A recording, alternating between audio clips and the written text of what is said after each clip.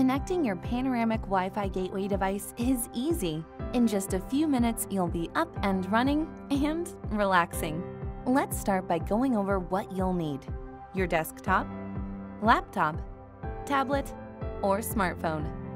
Now, let's go over what's in your self-install kit: your Panoramic Wi-Fi gateway, a coax cable, a power cable, an Ethernet cable, and quick start instructions. Please take note of the two SSIDs and pre-shared key on the bottom label.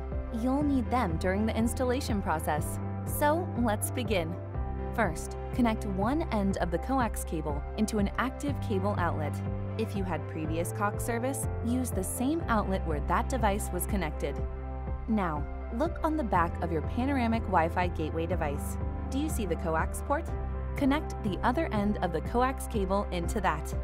If you have phone service, you can install your phone line into the Tel1 port. Finished? Excellent!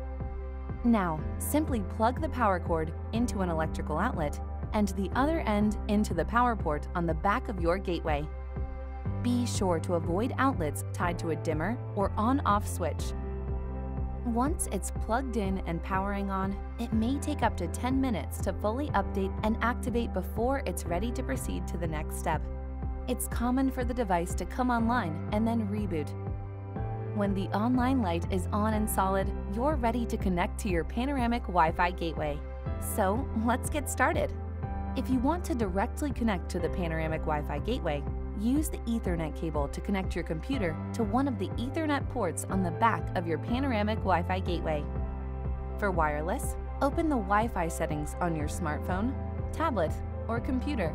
Select one of the two network names, SSID, shown on the label on the bottom of your Panoramic Wi-Fi gateway. For the password, use the key labeled Pre-shared at the bottom of the device. That should connect you to the network. Now it's just a matter of confirming your connection. If you're directed to an activation page, just follow the prompts on the screen to complete the process. You're good to go.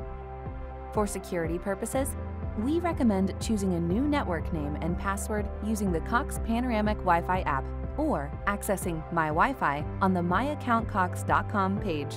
Choose names that are unique and easy to remember. Achieve the highest level of customization and control by downloading the Cox Panoramic Wi-Fi app on your mobile device and sign in with your Cox login. To connect your other devices to the network, follow the same steps. Enjoy! If your Panoramic Wi-Fi gateway still isn't up and running, we've provided some helpful solutions and resources. Have you waited 10 minutes since plugging in your Panoramic Wi-Fi gateway?